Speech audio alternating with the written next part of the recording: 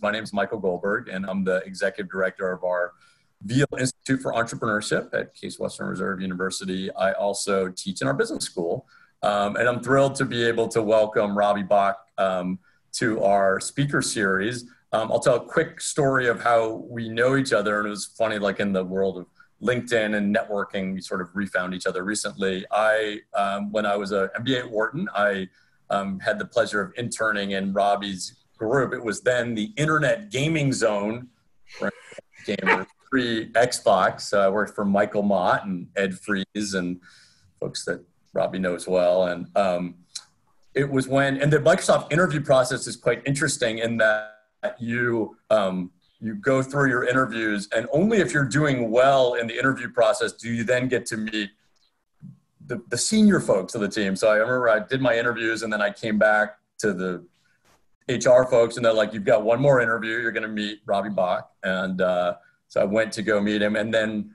he had to go pick up his son, Philip. At the time, it was funny. Philip and I are LinkedIn friends. I was like, he's a college graduate. I don't know what grade he was. This is 1998 or 9. So we got to hang out in the car.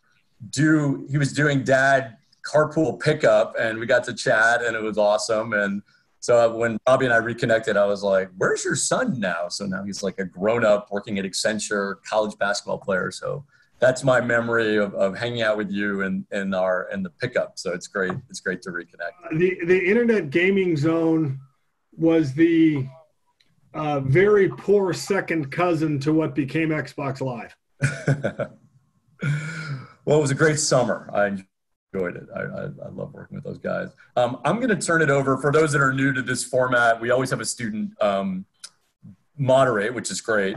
And we have Mohammed Saleh, who is one of our awesome CS students at home in an hour outside of Cairo, Egypt. So we're knocking on our technology wood here, and that all Wi-Fi connections work well. But Mohammed, we're thrilled to have you moderate this session. Mohammed's also working as an intern this summer for another one of our alums named Arnold Huffman at Digital Yalo. So we are truly global in doing our internships and our sessions. So I will turn it over to Mohammed.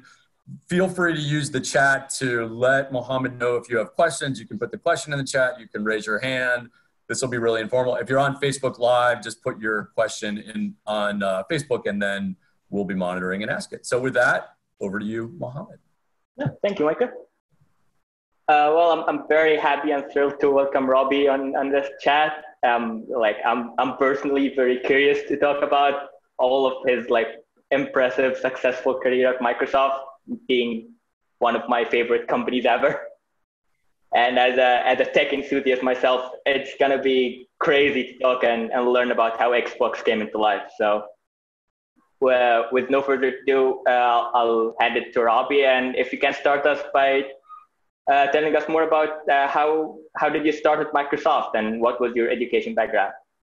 Yeah, so I went to undergraduate school at the University of North Carolina. I was an econ major. I thought I wanted to work in finance. I went to work on Wall Street at Morgan Stanley. I discovered after about a year that finance was interesting, but didn't involve people enough, and that I wanted to be a marketing person and a salesperson, not a finance person. I ultimately ended up going back to business school. I went to business school at Stanford, and got interviewed on campus by a guy from Microsoft named Pete Higgins, who is now my best friend. Pete interviewed me on campus, came back to Microsoft for one of those interviews that Michael just mentioned, where if you did well, you got to meet the as appropriate interviewee, and they decided whether you got an offer from Microsoft. And I ended up working at Microsoft for a little over 22 years. I started in marketing on some flight simulator and Microsoft Works, and a product called Learning DOS, which is not DOS itself, but we had to have a product to teach you how to use DOS. Then I was Microsoft's first expat to live overseas, so I moved to Paris, and I worked at the European headquarters for 2 years, then came back to run marketing for Excel, and then Microsoft Office for 5.5 years, and launched 3 versions of Office.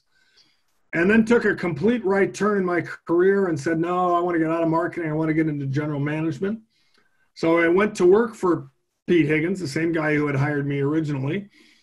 And I ran a bunch of sort of consumer misfit toys that Microsoft had loosely collected over the years, one of which was Microsoft's gaming business, which consisted of Age of Empires, the Gaming Zone, and Flight Simulator.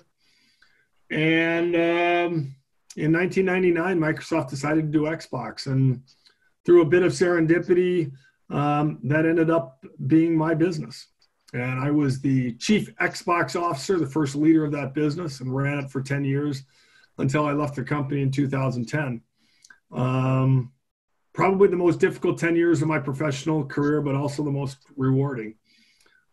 Since then, I've been doing a lot of nonprofit board work. I'm on 5 nonprofit boards.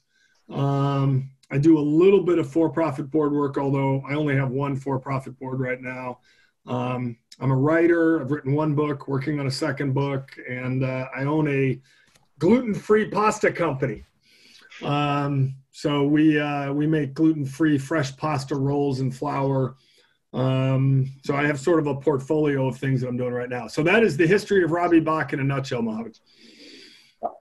That's a very impressive and long history. You just mentioned that 10 years working working as leader of Xbox were the most difficult yet rewarding years of your career at Microsoft. Why would you say that? Well, the Xbox project was super hard. We started with 20 people. Microsoft had never done real hardcore hardware development.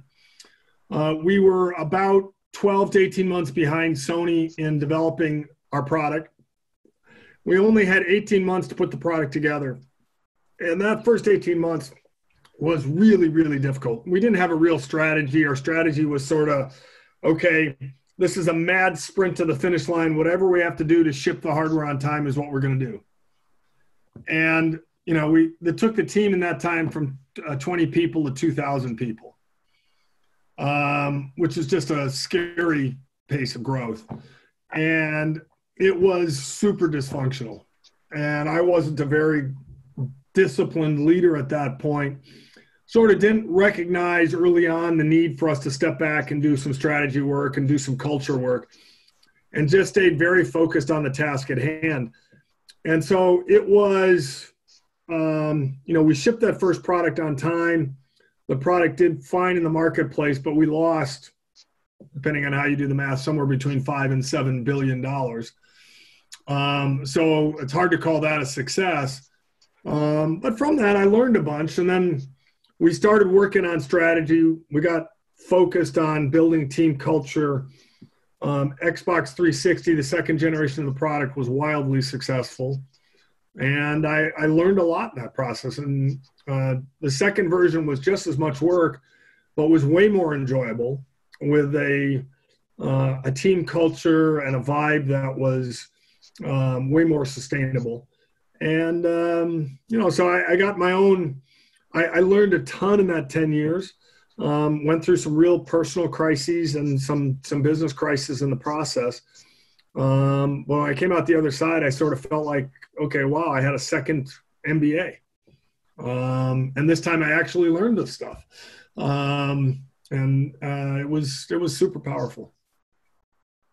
I love the way how you phrase like how such hard time made you the person you are right now and how much you learned out of it. I think it's an important lesson for everybody, especially us younger people now who are starting this journey.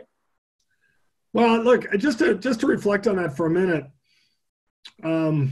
it's a very difficult time right now, right? I mean, the economy is not great. It's a world pandemic. The United States has all kinds of problems on the racial front, on the economic front, on the healthcare front, and there's hugely challenging times. And my only comment to people who are going through that is, these times that test us also are the times that create opportunity. And if you're an entrepreneur, in many respects, if you have the resiliency to get through the difficult time right now, there's never been a better time to be an entrepreneur.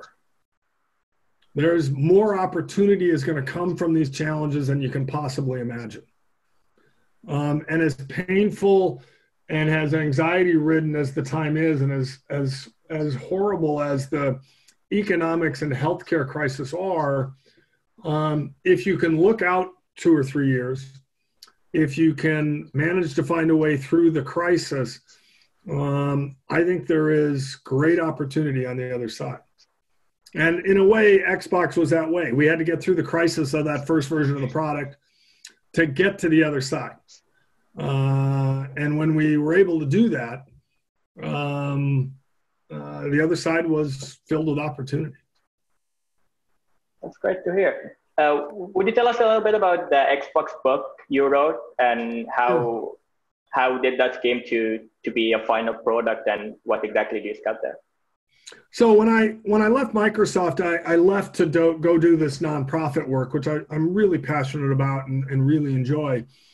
But I also sort of re-engaged in civics and got more engaged in what was going on in my community and in the country. And I got really frustrated. And one of the things I learned in my Xbox journey was the absolute importance of having a well thought through strategy. And so I did this crazy thing where I said, hey, King for a day, what would be the strategy for the country? You know, if you were going to write a strategy for the United States, how would you do that? Which is in many ways a crazy, ridiculous approach.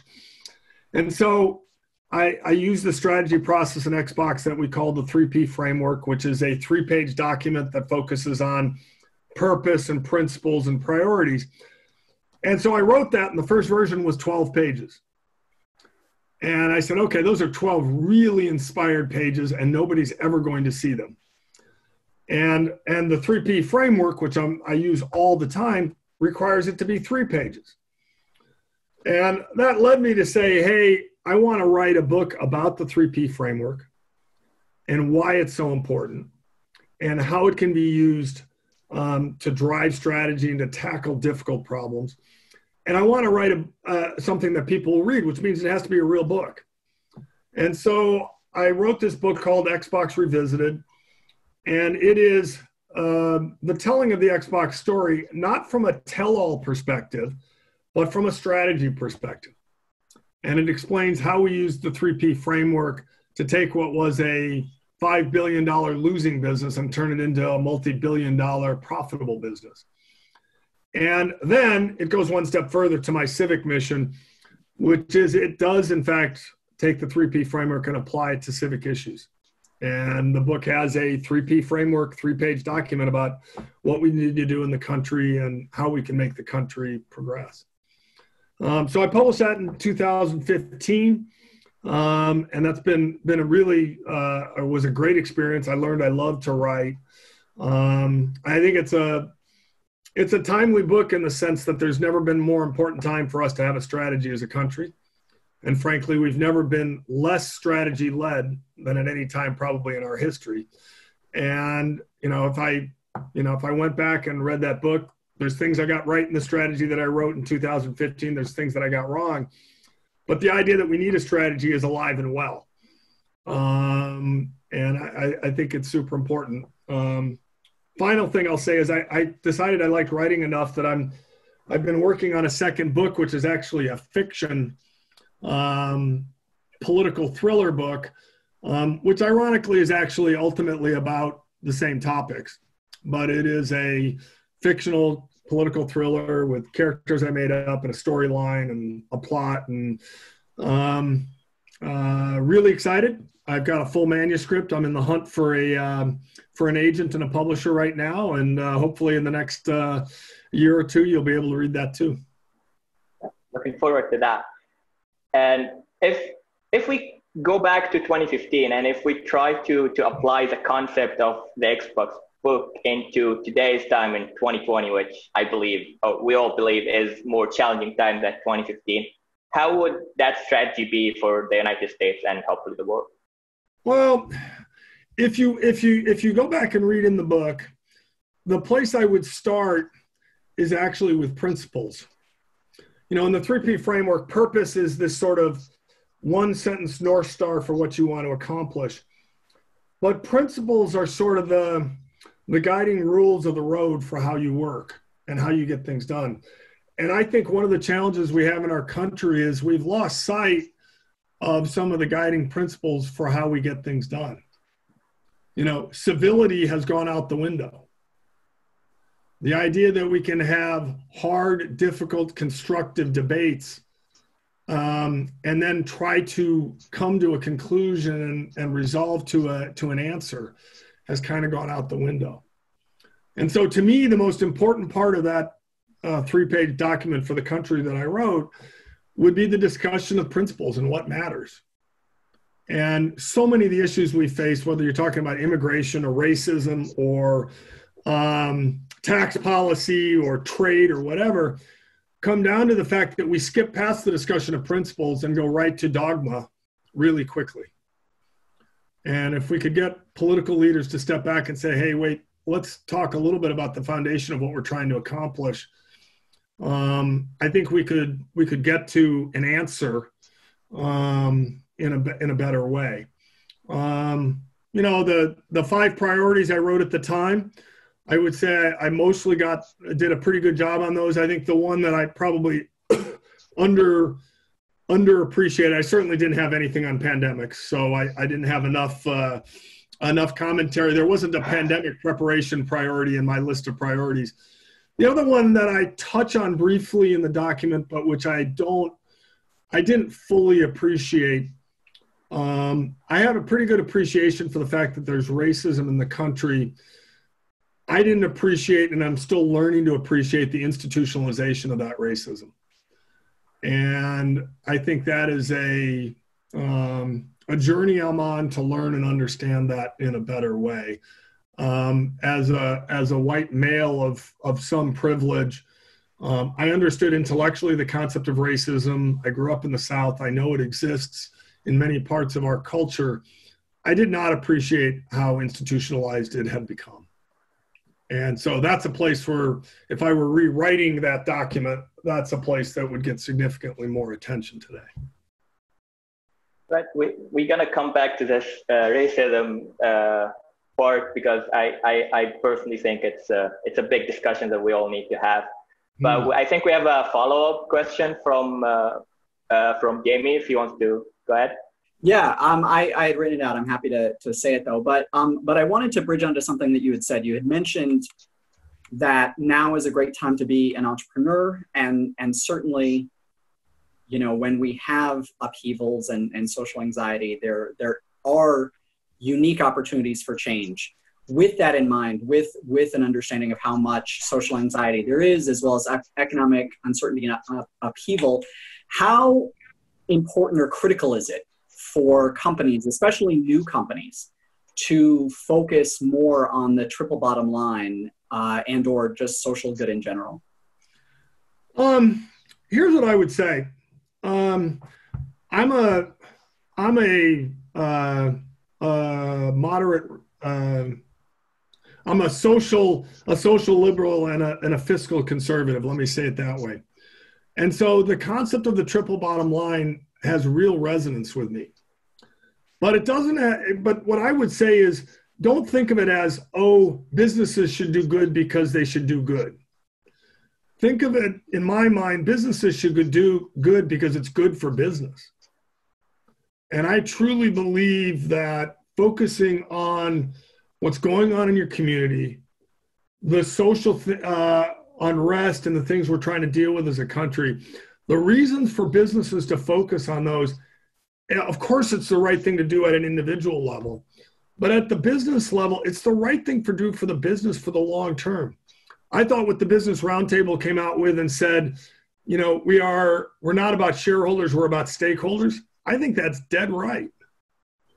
And we need to be about stakeholders.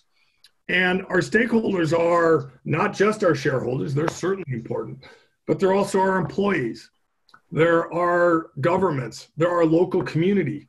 You know, one of the things I'm super proud of as being a Microsoft alumni, Microsoft as a company, for reasons that are historical, has always been engaged in the community. Bill Gates' mom was one of the national people involved in United Way. The company raises, I don't know, something like $100 million a year, probably a little bit more now, for charity from its employees. through an employee matching program, and they're actively engaged in the community. And I think that's part of why Microsoft's been successful. So to me, to answer your question, Jamie, really directly, I do believe that bottom line is broader than just profit. But I think it's broader not only because it's the right thing to do, but because it's actually good for the soul and heart of a company. And I know it's strange to talk that way, but employees care about that. And I will tell you, the generation of employees, my kids' generation right now, cares about that way more than my generation did. And if you give them a choice of working for a company that has a soul or a company that makes money and has a high growth stock, they'll pick the company that has a soul. And I think that's super powerful. I'm proud of that for them. Speaking of country's soul, what do you think corporations in the United States, what responsibilities do they have in case of social injustice, racial discrimination, sexual discrimination, and even climate change? I think, again, I would say almost exactly the same thing. I think those are all relevant, important, and strategic issues for companies. Again, I can make a moral argument for why it's the right thing to do, and I would be happy to do that. But as importantly, it's the right thing to do for the company. It's the right thing to do for the employees. I mean, how can you, if you're a consumer company, let's just say you're a consumer company, people of color make up, depending on the definition and whatever, something like 40% of the US population. How do you serve 40% of the US population if 10% of your employees are of color? I just don't, again, as a business person, again, leave aside the moral imperative for a second. As a business person, that doesn't make logical sense to me. If one of the critical elements of entrepreneurship and driving change and being innovative is new ideas, how do you get new ideas when you have the same set of people coming up with the ideas, all of whom have the same background? It just doesn't work. So not only is it the right moral thing to do, but it is an incredibly powerful business imperative. And the challenge for corporations is getting beyond the numbers and getting to the institutional sources of discrimination and racism. It's, companies will report, well, we have this many people of color, we have this many people who identify as Hispanic, this many people who identify as Black or African American. That's math. The real question is, what are companies doing to get behind and get beyond and dig in to the institutional sources of inequity? And that's harder.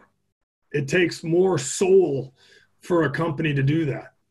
And it takes leadership to say, we're not just going to be about the numbers, but we're actually going to think about our processes, our promotional work, our HR work, our people development work, and we're going to understand institutionally, our recruiting.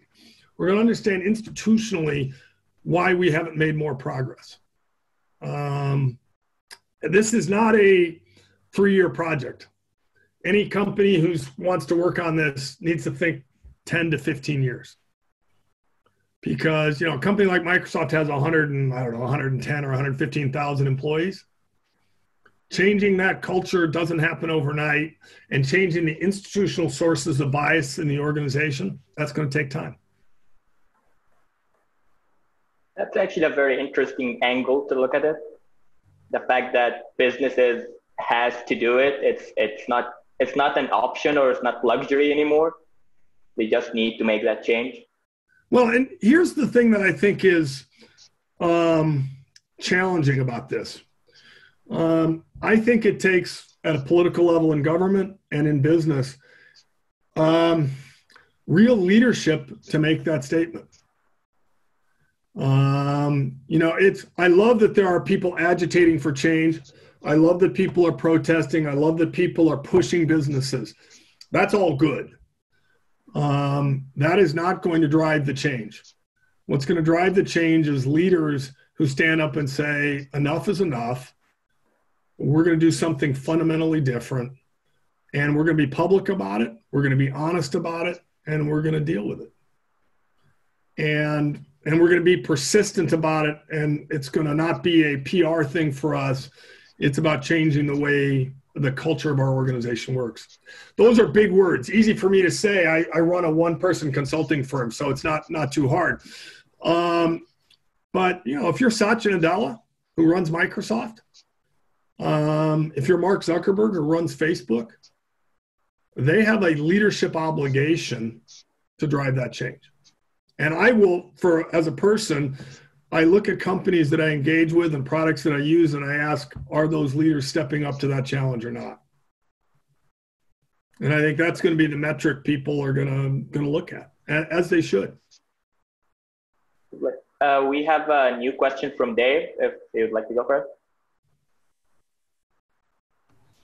Thanks, Mohammed, and thanks, Robbie, for doing this. It's been great. A two-pronged question. Obviously, you've had a very successful career at Microsoft. Microsoft being one of the most successful companies in history, and you worked on the product line that's obviously been extremely successful. It's been around for decades.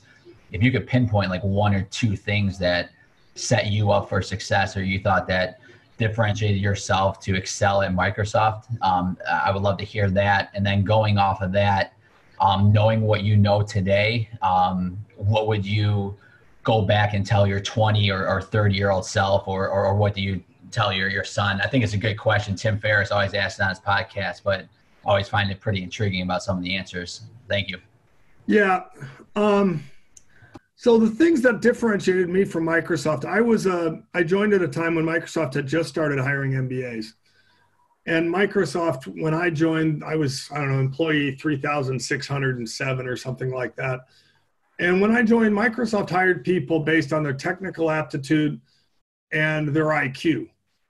And I literally almost think about it that way. The interview process was, are they a good technical person and are they smart? And because I was in one of the first classes of MBAs that Microsoft hired, I got a pass on the technical side, and I have zero technical skill, like none. And so I got a little bit of a pass on that, but I think I was kind of fortunate to get past the IQ test. And I think the reason I got past that and the reason I was still able to be successful at an early Microsoft is I have really good communication skills. I love interacting and engaging with people. And I'm a problem solver, and I work my ass off. And, that's just sort of the way I was built. And, inside Microsoft, that got me respect. The fact that I could talk to people was innovative and different. There wasn't a lot of that at the company at the time. People respected the fact that I worked hard and that I was really competitive. And ultimately, when I left the company some 20 years later, the number one thing people say about me was that they respected the way I worked. And if you can go to a company and generate respect, forget whether you're successful or make mistakes, and I made plenty of mistakes and did plenty of things wrong. If you can walk away saying people respected me at the company, that's a milestone. That to me is a major sign of success. So, I think I worked in a way in which people walked away from interacting with me saying, hey, I respected his ideas. I respected the way he appreciated me. We had a good conversation. I might agree or disagree with him, but that was a good experience. What would I tell my 20 to 30 some self? Here's the most important lesson I learned at two lessons I learned at Microsoft that I think are most important. The first is that all those organizational behavior and cultural classes you take at business schools, they actually matter. They're not just classes you want to get through. Culture is everything. Organizations that start, even small ones, the CEO, the head of the organization, the founders have to think about culture. Really, really important. It is a force multiplier in an organization. It affects organizational health. It affects mental health for the employees. It's critical. And the companies that are surviving COVID and the racial tensions and the other things we're going through are companies that have strong, healthy cultures. So that's one thing. The second thing I would tell myself is work-life balance is your problem, not the company's problem. If you're working too hard and not paying enough attention to your personal life and not spending enough time with your kids and your family and your wife, that's your problem. And you're in control of it, and you need to fix it. And, you know, I was fortunate. I've been married to my wife. We'll celebrate our 35th anniversary this year. But we had, you know, the Xbox project created a lot of personal tension. And I was not managing it well. And I had to learn the hard way to figure out how to step back, how to delegate to other people, how to let go of things, and how to decide that my personal life was more important than my professional life. And I learned that the hard way. I wish somebody had yelled at me when I was 27 or 28 and taught me the easy way to learn that. But I'm not sure I would have listened, to be honest. I'm not sure. I'm probably too competitive to have listened very well. But anyway, it's a really good question, and that's sort of some reflections based on a little bit of hindsight and a little bit of distance from the immediacy of what I went through. Awesome. Thank you. Thank you very much. I wanted to talk about a little bit about remote working and how do you think the culture of the business office and how would people after COVID be actually working? We see Twitter is saying their employees can work from home even after COVID if they want to. Yeah, I think this goes back to what I said a little bit about culture. I think the companies that have been able to adapt to a remote environment successfully are companies that actually had a strong culture beforehand. And that culture has helped them overcome the communications barriers and the awkwardness and the challenges that come from working in that kind of environment. And so I think strong culture actually in a remote working environment is even more important than it is when you're physically together. The second thing I would say is I think we will end up someplace in between. I don't think the lesson, Twitter decisions aside, I don't think the lesson from COVID is, hey, everybody can work from home if they want to. I just actually don't. I don't actually think that's good for people. Honestly, I don't actually think it's good for business, and I don't think it's good for people personally. What I do think we've learned is that coming to work, 40 to 50 hours a week and having to be in the office for all 40 to 50 hours a week is probably not required and also probably not healthy.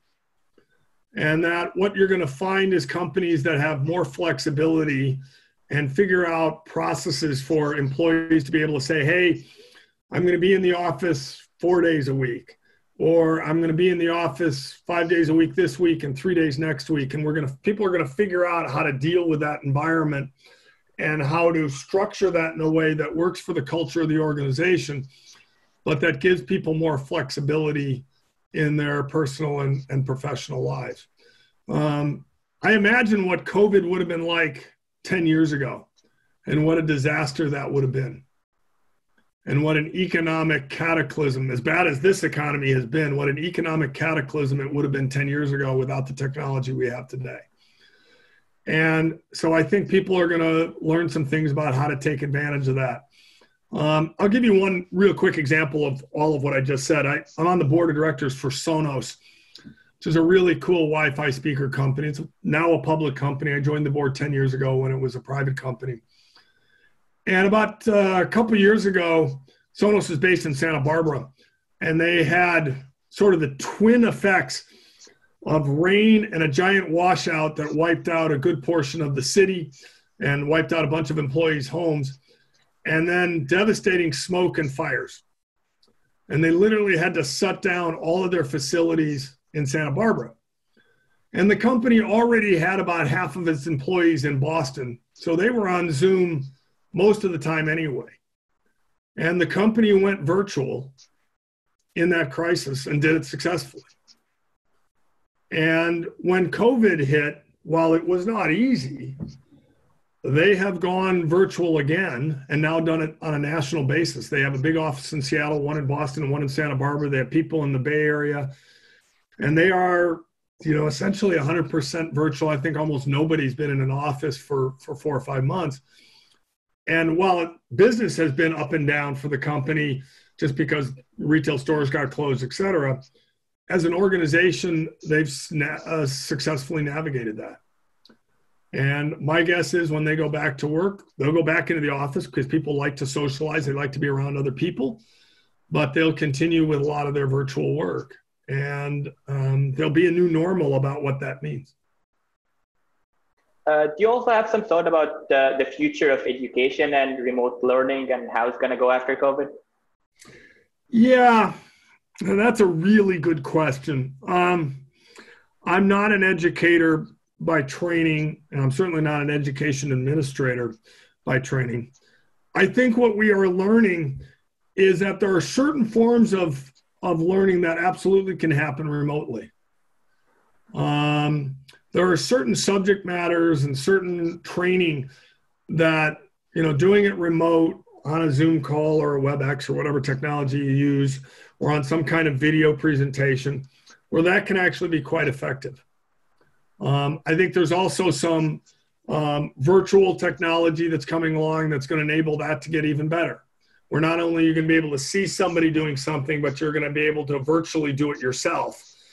And so I think about advanced job training. I think about physical skills training.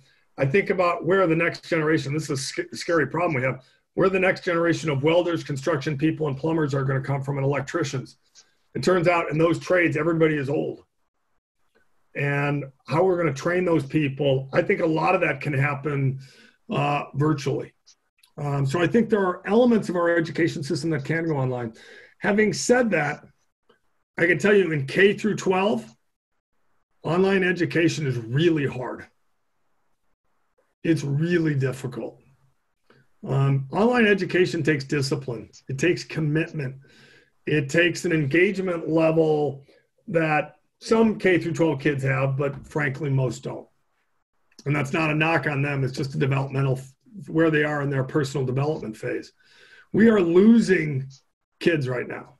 I'm on the national board for Boys and Girls Clubs of America, and also on our local board. What's happening in our public schools right now is really tragic. And I'm not going to get into the political debate about whether schools should open or schools can't open, because there's a healthcare crisis. So that's a hard problem. But the reality is, regardless of what tact schools take, we're going to have about 6 months to 12 months where kids aren't going to get properly educated. That's just almost a fact in my mind.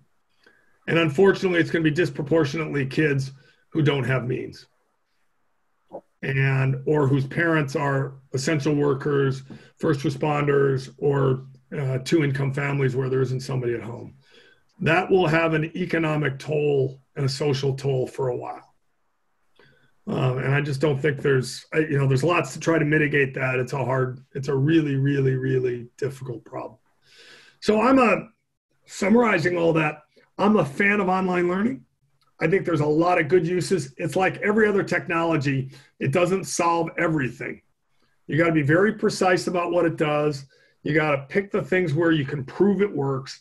And then you got to take the things where it doesn't work and say, okay, what's the alternative, and find a better alternative. Boys and Girls Club of America right now has lots of kids doing virtual club experiences.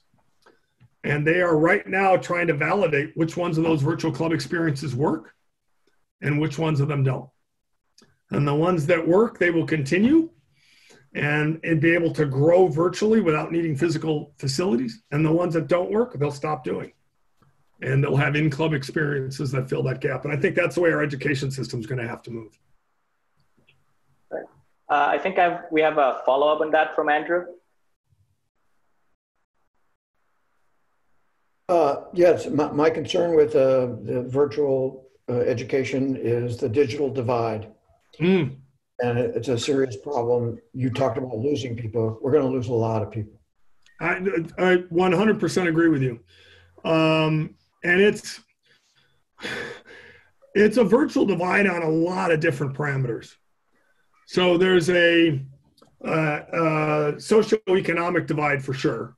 No question about that. There actually turns out to be an urban-rural divide as well, which is another problem. And there's also a problem of just a oversight divide. I don't know how to quite to describe this, but even kids who have the technology or have the access, if there isn't somebody there saying, "Are you in your class?" they're not in their class. And that's not a knock on kids. Kids are just being kids.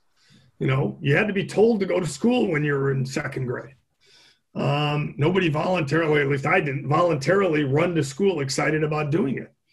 And so you have all of those things going on. There was a school call for national school districts, an association of school districts. And this is, I'm getting this secondhand. But one of the largest school districts in the country was pointing out that they have just lost kids. There's a group of kids who they don't know where they went, and it's tens of thousands. And they were registered in the school district one day, and the school district cannot find them today. So to your point, Andrew, that's a disaster.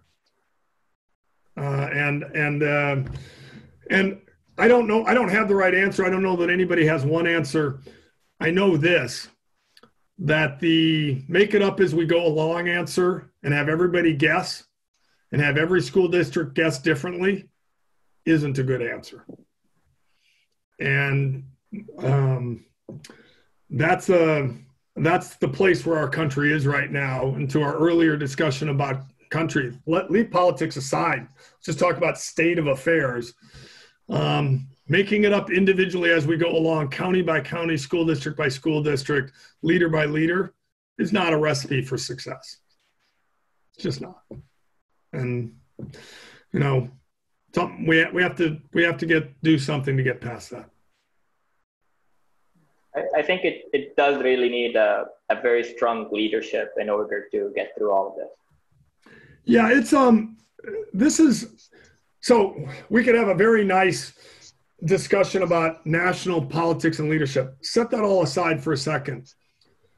Look, if we really want these problems to be solved, at least in the form of government and civics, the way our country operates, you need great leaders as mayors. You need great leaders as city councilmen and women. You need great leaders as state legislators, and you need great governors. And we can have a long debate about who should be president and who should be congressmen and women and who should be senators and how that's going to play out. It's super interesting. I'm very involved in that. I care about it a lot. But the thing I care about most is what happens in our local communities. I wrote a blog post last week, which is on LinkedIn. And the most important thing that needs to happen in the next 6 months is every American needs to vote. So go look up the blog post and forward it to everybody. And I can get it to Michael or to Mohammed. You can forward it. Forward it to everybody. It's nonpartisan. I'm not a Republican or Democrat. I'm an independent. I don't care about parties. Everybody has to vote. And it's not even that I care about who votes for the national election. It's that I care about who you vote for locally. If you want your police force to be managed differently, the president isn't doing that.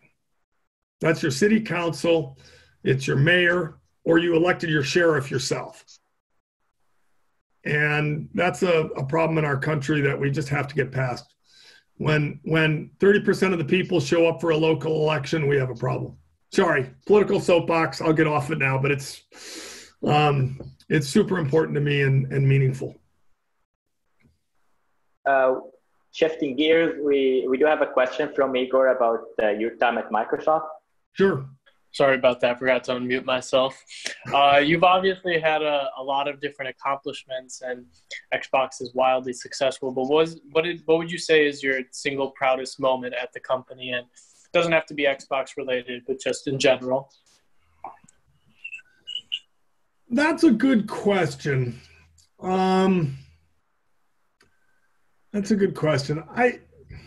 I don't think there isn't an achievement at the company that I'm particularly proud of. So there isn't like a business accomplishment or something we did that I'm particularly proud of. I will pick this moment, and I mentioned this earlier, but it's really real for me. You know, when I was going to airports and traveling, inevitably you live in Seattle, you go to the airport, I run into people who used to work in my group at Microsoft. And somebody would come up to me and say, you know, there were 9,000 people who worked for me when I left. So it's a meaningful number of people.